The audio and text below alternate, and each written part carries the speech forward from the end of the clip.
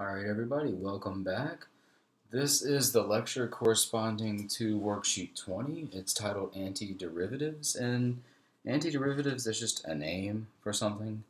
It's a mathematical entity. This is the worksheet that you guys have, and really what we're going to be doing is, for example, before we go into all this detail, I want to summarize. So I have a lot of really explicit detail for you to read over and just look for this. I put a lot of time into this, so you guys can just have your own little template on how to look over it. And notice that I use the heart symbol here because I know everyone here in this class loves math, right? So that definitely merited me using that.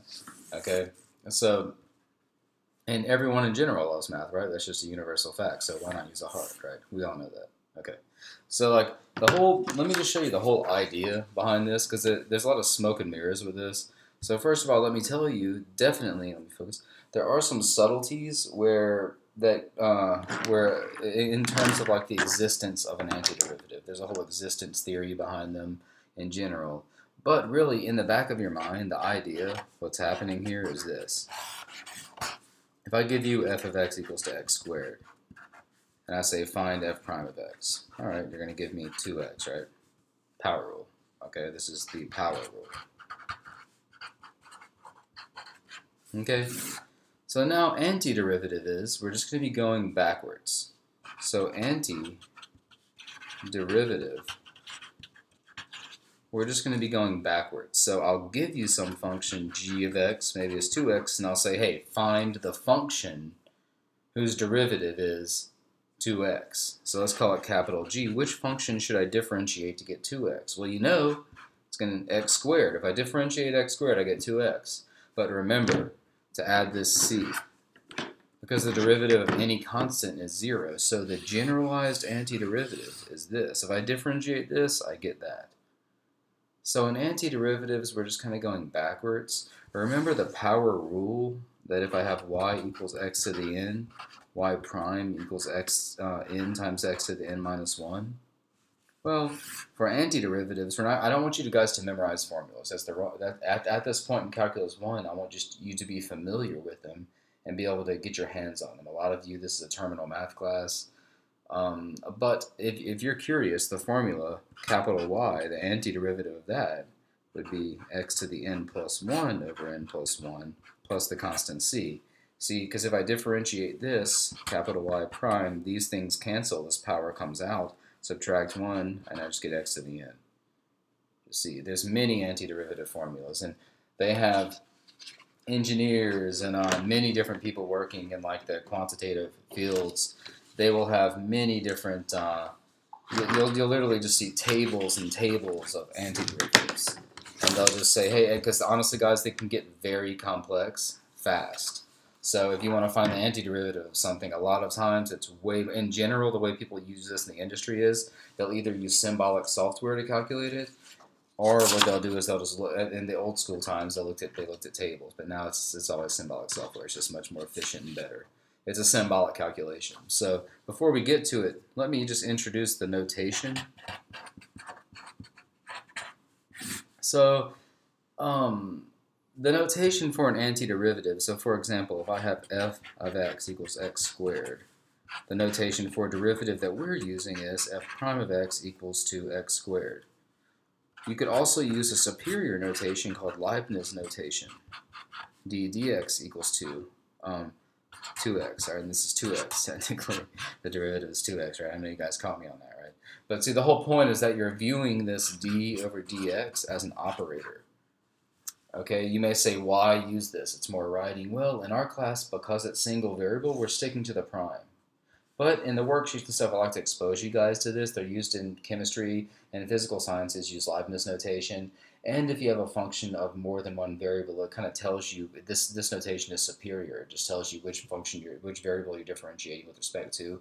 Otherwise, prime would mean something completely different. And let me just tell you guys this. There are many different types of derivatives. The derivative we're encountering in this class is hundreds of years old. It's classical. It's the first one. There's many different types of derivatives, distributional, everything you could think of, okay? It keeps going. So anyways, the notation for antiderivatives that we're going to use that's common in calculus textbooks is just this thing. So if you see a problem like this, dx, what this really means is, what is the antiderivative of x? Well, you know, just check it out. Pause, look at this, pause the screen, and differentiate this. I promise you, you will get to x. Look, because the 2's cancel, I subtract 1, and this goes to 0. This is 0. So this is the notation they use. It comes from an integral. That's the motivation. This is supposed to look like a big S standing for a sum. Remember I told you guys about the integral? This is an old notation, and it's a really very, very bad, misleading notation. The modern notation for antiderivatives is analogous to Leibniz notation. It's just d inverse of x. Which function has this as its derivative? Well, x squared over 2 plus c. This is a superior notation. This implies there's some limit being taken. There's not upper and lower bounds. This is just, but that's just the notation we have to deal with, guys. That's why I wrote the worksheet in this notation. This implies there's a partition being taken. We're going to get a little bit into Riemann sums a little bit, but antiderivative itself, there's no limit, and there's no integral or anything. Integral is a limit. This is just a symbolic calculation. So this is the notation. This means find antiderivative of the thing inside x, whatever that thing is. That's all this means. Okay, so look, let's go straight to the examples and see. If you look at the worksheet, I have an extremely detailed explanation of how to find this and how to do it. But in this video mini lecture, since you already have that in the worksheet, I want to try to give you something a little extra. So let's just go over the examples. So find the following indefinite integrals. They call these indefinite integrals because there's no upper and lower bounds in integration. I know we haven't gotten to that yet. However, it's common to teach this first. Really, here's what this problem means. Find the antiderivative. What function has this as the antiderivative? And let me show you guys the way to figure this out. So we're dealing with this. Forget about the whole s and all the other stuff happening around. We essentially have this function, right? What function do I have to differentiate to get this? Well, in this class, and let me tell you something, guys, in Calculus 2 it gets a lot more involved. But in this class, when you see something like this, here's the trick. Ignore the thing on the outside, and let's just look at this. What if I just forget about the stuff on the outside? Now this power, I add 1 to it and I divide by it. Just keep this in general. Now if I just said, hey, differentiate this, the 11's cancel, I subtract, and I get a 10. But then, so I got my 10 and I got my stuff inside. But then by the chain rule, a 10x would pop out, right? But I only have an x popping out here, so I would have to then divide by 10 or multiply by 1 over 10 to correct it. And that's what the antiderivative is. And remember, plus c. So it's just, if you want to write it more concisely, it's 5x squared plus 4 to the 11. 10 times 11 is like what? That's like 110. Okay, plus c. And trust me, and here's the good thing. The good thing about these types of problems, guys, is if you think you made a mistake, you can automatically go and just double check it. You can just differentiate this and see that, hey, you do get back to here. So they're not too bad to check. Now I'm going to go to the standard, our new whiteboard in the class, which is really just a sheet of paper, to write the other problems so you can see them clearer. So number 2 is this. So what's the antiderivative of this? What function do I have to differentiate to get sine 4x? Well, you know, if I differentiate cosine, I get negative sine, right? So how about we start off with negative cosine, ignore the stuff on the inside, plus c. Now, the c is going to be 0 when I differentiate it. Let's check. If I differentiate negative cosine, I'm going to get positive sine. The 4x stays. The only thing is a 4 is going to pop out, but I don't have a 4 here. So the way to correct that is divide by 4. Now, if you differentiate this function here, this one right here, let's just go ahead and differentiate it. The c is going to be 0. Derivative of cosine is negative sine, so the negatives cancel. And I get this. The c is 0. I still have a 4, but by the chain rule, a 4 pops out.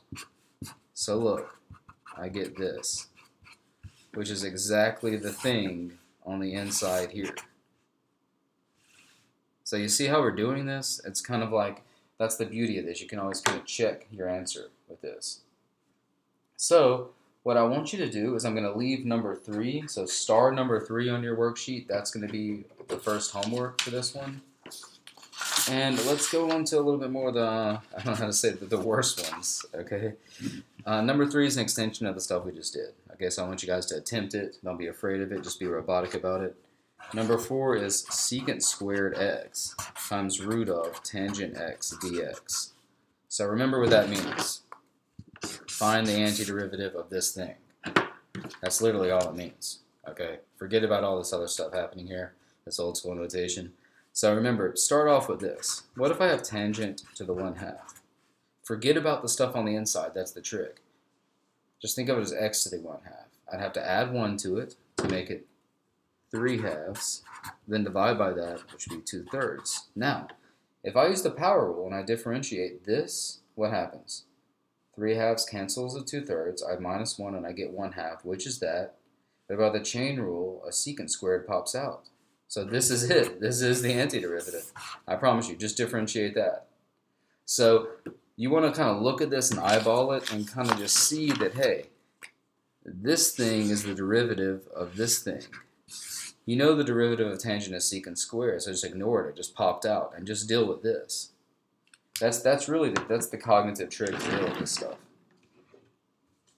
Okay, so I want to go through more of these. How about I leave number 5 as homework, and let's go do. So you have. I'm only gonna give you 3 homework problems for this section, guys. I kind of just reinforce the stuff we've been doing. So let's go ahead and number. I want to work over all the problems with the main traps. So let's do number 6. What is number 6? Find the antiderivative of sine of x over cosine cubed x dx. So here's another trick, guys. Anytime you see a cubed or something in this class, that means that that's like something popped out, okay? Ignore that sign. And just think of it like this. What if I have 1 over cosine cubed x, okay? What if you just have that? Let's take a divergence from this problem for a second. Okay, well, we're going to come back to it. It's cosine to the negative 3x, right? Add 1 to it, divide by that. That's cosine to the negative 2x over negative 2. Now, let's just look at this. If I differentiate this, what happens? The negative 2's cancel. Then I subtract 1 again to get cosine to the negative 3. This prime equals this.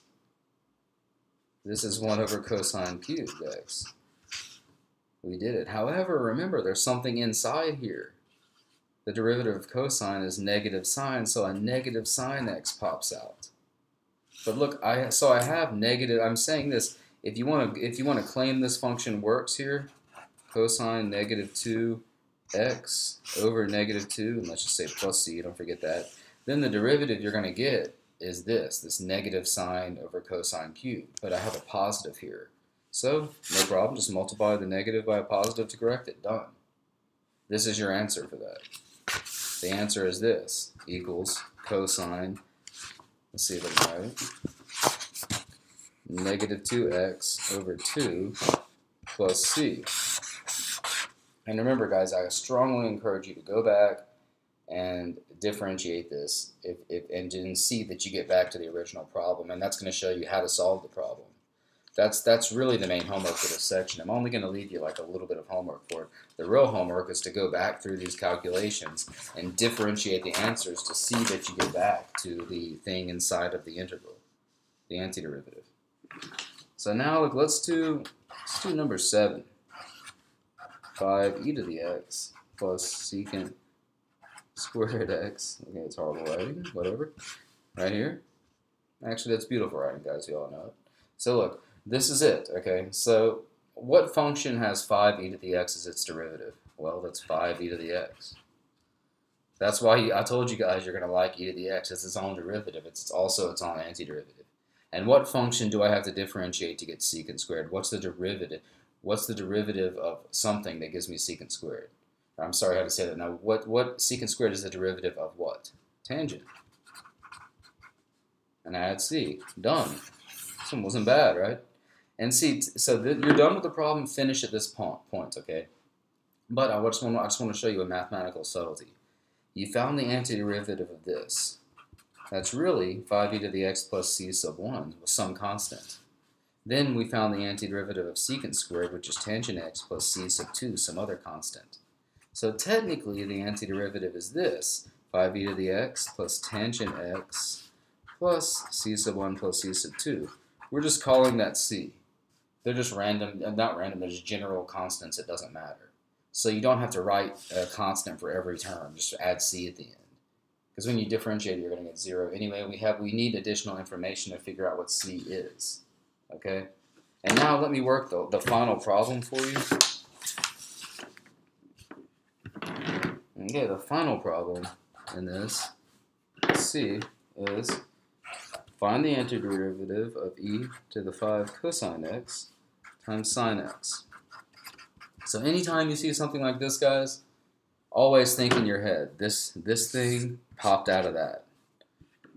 There's a very formal mathematical way to describe such things, and but in reality, the cognitive processes behind it, even with the most sophisticated mathematician, and you're thinking in the back of your head, really it's just like putting the triangle in the triangle hole. That's all that's happening here, the square in the square hole, okay? It's a symbolic manipulation. This function doesn't model anything, okay? It's e to some oscillatory term. It doesn't really have any value in an applied sense, okay? We want to practice calculation here. So here's the trick. Just start off with this. Forget about that stuff. What happens if I differentiate this? Well, remember by the chain rule that we already did, the stuff stays the same. The derivative of the inside, what's the derivative of 5 cosine x? That's negative 5 sine x. So if I differentiate this, I get e to the 5 cosine x, that stuff stays the same, times negative 5 sine x. Now, it looks good. I have this term and this term. The only thing is that negative 5. That negative 5 isn't here. So what you do is simple. Just divide by negative 5 and correct for it. Now, the solution is this. Let me just write it neat. Let's see. And so, but do you see what happened here, guys? Like I just differentiated this, and then this thing popped out. Okay, and I needed to fix it. So then the derivative is nothing but this: e to the antiderivative. I mean, is e to the 5 cosine x divided by negative 5 plus c. That's it. I differentiate this. This stays the same. Negative 5 sine x pops out. The negative 5's cancel, and I get that sine x happening right there. And that's it, guys. So the ones that I assigned throughout this lecture, finish those for homework, turn them in to me, scan them. Also, I want you to go back through all these calculations and actually differentiate, like, for example, differentiate this to see that you're going to get that. And then there's one, and we're done with this pretty much. This is just a calculation thing. But I want you to understand that. Do not underestimate how difficult it is to find an antiderivative. Okay, that can be. I mean, there's a reason why in calculus books that the differentiation part, the differential calculus part, is significantly smaller than the integral calculus part. Integrals are much more complicated limits, and just calculating integrals involves finding antiderivatives, which can be very hard. So, for example, I can easily just write something like this. There's no known closed form antiderivative for this. There's no function that you can differentiate that's going to give me that. You can use something called Taylor expansion. You can write it as a convergent infinite polynomial, and then you can approximate it, but there's no known antiderivative for that. Something that simple. And this function is very useful, guys. This function comes up a lot in modeling.